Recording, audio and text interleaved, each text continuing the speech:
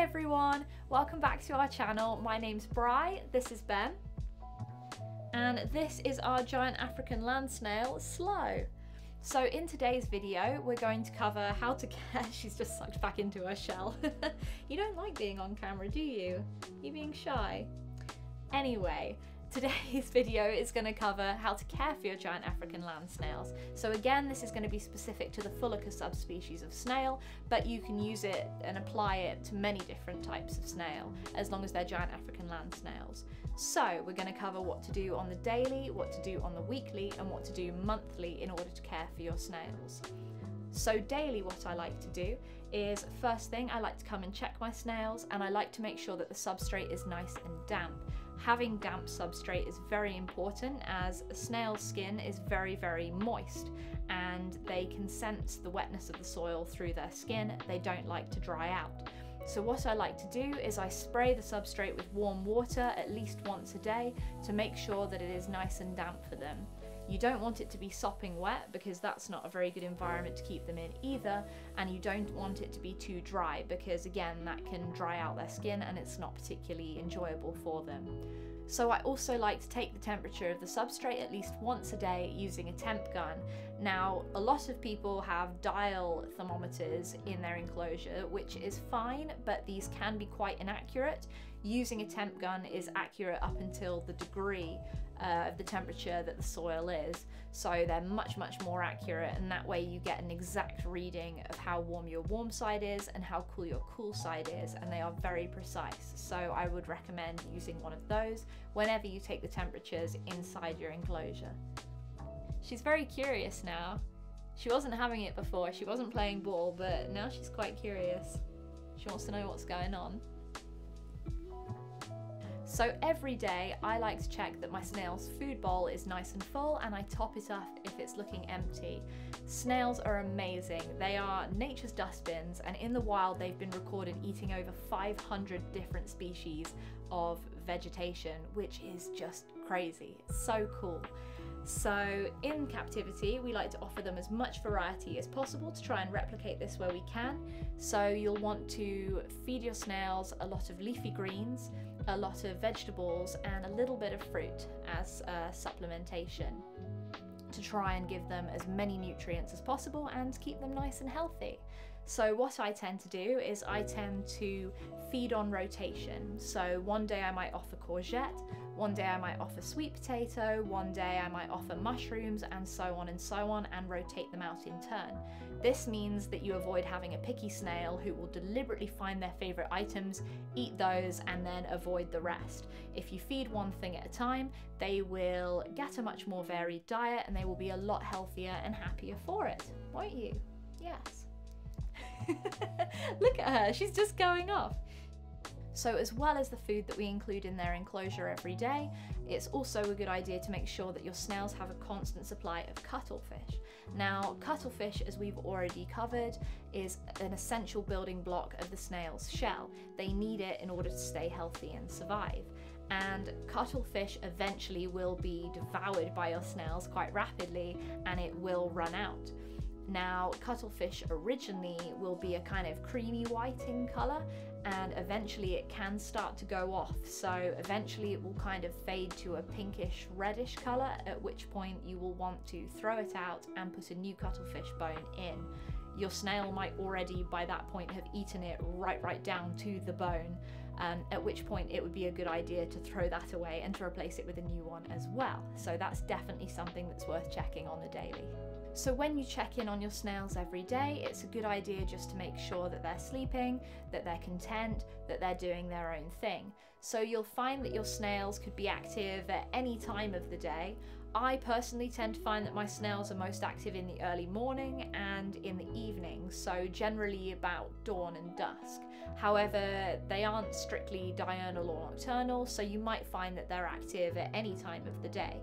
Your snail may well, when it's sleeping, burrow itself down into the soil, which is why having a nice high soil level that they can completely dig under is very important. This is completely normal. They might do it for a day, 2 days, up to a week, or even more, and they will be perfectly happy and content. They may also sleep on the walls, they may sleep out in the open, but all of this is completely normal. Now, if a snail is buried for several days and you start to get concerned, it may be because they are laying eggs, which we'll cover in just a second, but it might also mean that they are hibernating.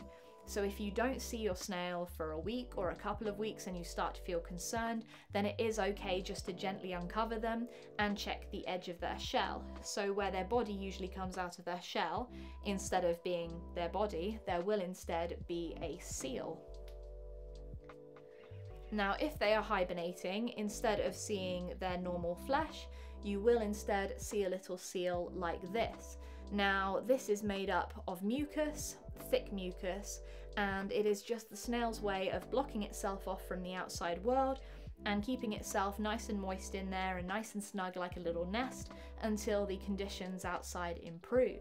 This might mean that your tank's temperature is a little bit too cold or a little bit too dry, and so it's best that if this happens to double check your conditions before disturbing your snail.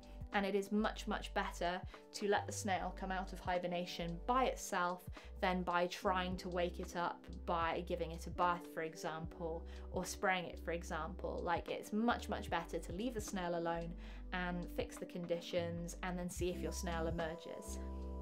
So in the next section, we're going to cover what you need to do for your snails weekly in order to take care of them. We've already discussed feeding them, and that feeding them should consist a lot of vegetable matter and greens. It also needs to consist of some protein, because in the wild, snails are opportunists and they will eat just about anything, won't you? And that includes rotting vegetation, rotting animal matter, and even poo. So they have a very varied diet, a lot of gross things actually, but it's very important that we try and replicate that and that we do include some protein. So once or twice a week, you should provide your snails with a protein mix. These are available as ready-made mixes from several places on the internet. You can get them from Etsy, you can get them via the groups on Facebook. There's a lot of people who will do a ready-made mix, and it's really easy and cheap to get hold of. Now, if you can't get hold of mix for any reason, other good sources of protein that you can use include raw mince, for example. Now, I wouldn't recommend leaving the raw mince in there for any prolonged period of time, perhaps just providing each snail with a small portion and then removing it when the snail loses interest. Now, this is gruesome, but you can also consider using pinky mice, for example, as a protein source. However, because it's a little bit gross, I personally don't do it. I like to stick to the mix, but that's up to you. There are several sources of protein that aren't suitable for snails, and this mainly includes things like egg. Some people have had success feeding egg to their snails, however a lot of people have also known egg to cause fatalities in snails. So egg is best to be avoided as a protein or as a food source for your snails. Some other sources of food to avoid would be any kind of citrus fruits. They're a big no-no for snails, so any lemons, any oranges, not good at all, and anything that's like onions or garlic we don't want for our snails. They're not very good, not healthy, and they could actually make your snails quite poorly, so they're best avoided too. So something else that it's very important to do weekly is to make sure that you churn up the soil in the enclosure, and this is very important for two different reasons. The first being that when you spray down the substrate, what can happen is a lot of the water can go right down to the bottom and form a very sodden layer, and the top then stays quite dry. So what you want to do is mix it up in order to keep the substrate nice and damp the whole way through, and your snails will be a lot happier for it. The second reason is that snails are absolutely prolific breeders, and they can lay literally hundreds of eggs at a time, which can be quite scary, really. If snails were going to take over the world, they could do it quite easily just by breeding. So basically, you want to check for clutches definitely weekly at least, because in the summer months what can happen is those eggs can hatch very quickly, and you'll want to catch the eggs before that happens. So if you do find a clutch of eggs, what I tend to do is get a sandwich bag, locate the clutch, and thankfully all of the eggs will be laid in one place. Then I use the sandwich bag to remove them. I freeze them for at least 24 hours and then I crush them in order to dispose of them. Now, this is very, very important so that you don't become overwhelmed and you don't end up with a population boom, which is very important when keeping snails. It can quite quickly get out of hand. So disposing of the eggs when they're eggs is very, very important. So say the worst happens and you discover that your snails have had a clutch, you haven't found them in time, and now you have hatchlings everywhere, which is quite common. It does happen, and first of all, don't panic. It is important to remember that in the wild, snails have hundreds of eggs at a time because predators see snails as a very tasty snack.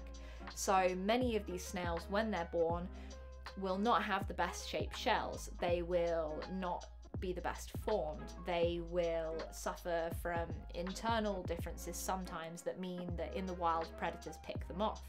Now in the wild this isn't a problem. However, in captivity many of these snails then survive, they go on to breed, and then their offspring are gradually less and less healthy, which is a huge shame. These snails are incredible, and in the wild they have a lifespan of about 10 years. Though unfortunately in captivity, and it's serious but it has to be said, their lifespan is now about 5 years because unfortunately the genetics have gradually got weaker and weaker by the whole clutch being allowed to survive and then go on to breed. You may find that you have a snail that has some differences in its shell, and in fact Slow here, you can see her shell is not the best formed, and it's important that she has the best life possible and that I provide her the best possible care. However, it's very important that she is not allowed to breed, because while her shell might be slightly damaged, her offspring's shells could be extremely damaged, and so we wouldn't want to cause any unnecessary suffering in those snails. Therefore, if you do have a clutch hatch, the kindest thing to do is to find a reptile shop, or sometimes wildlife rescues, because hedgehogs like snails. Sometimes finding an organisation like this to help give those hatchlings to another creature and to make sure another creature's life is fulfilled is the kindest thing that we can do. And that if you are thinking of breeding snails and you're serious about it, that you look at imported fulicas, so fulica species, fulicas that have come straight from the wild, that are healthy, that are strong, and then going through a rigorous breeding process with those to make sure that our lovely babies in captivity get longer lives and are much healthier going forward in the future. So unfortunately that is a serious topic to talk about, but it's important that when you think about getting snails, you know every single aspect of their care and what it involves. And while it's sad, it's very important, and if you're committing to your snails, you are also committing to every aspect of their care. Anyways, moving on, we will now cover monthly to bi-yearly care. So when it comes to cleaning out a snail's tank, the good news is that you don't actually need to do it very often. Snails love a bit of dirt, and that has multiple meanings. So they love living in soil. It's nice and damp, it's nice and warm, and it provides them the perfect habitat. And it's best to let that dirt get dirty, to let a bit of bacteria stay in it, to let some microorganisms work their way through and aerate the soil. That is truly the best climate that a snail can live in. So if you have a cleanup crew, this makes things a lot easier, because every time your snail's toilet, the cleanup crew will come along and do just that, clean it up. And it's best, if you can help it, to avoid changing the soil out fully. So monthly or 6 monthly, depending on how many snails you have and how dirty the enclosure is, if you are going to change the soil, it is a good idea to do it in parts. So I personally would never recommend taking out more than half of the soil at any time unless you have a good reason to. What is a good reason?